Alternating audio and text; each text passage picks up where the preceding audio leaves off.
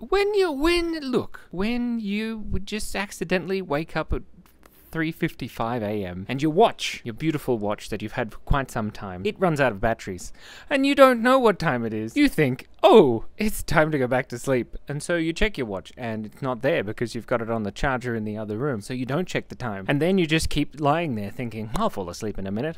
And then you never fall asleep in a minute. You don't fall asleep for a little while, so then you get up and then that's great because then you get to work on the YouTube videos. But the sun came out again, now it's a bit bright.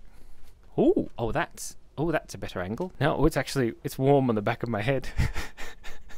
And then you think, okay, you know what I'm gonna do before I have an and then you say, what?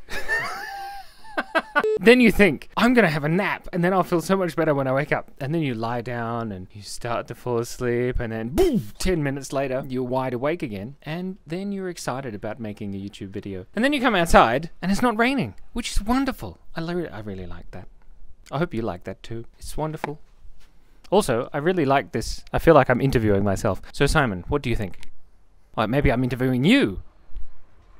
Any thoughts on that?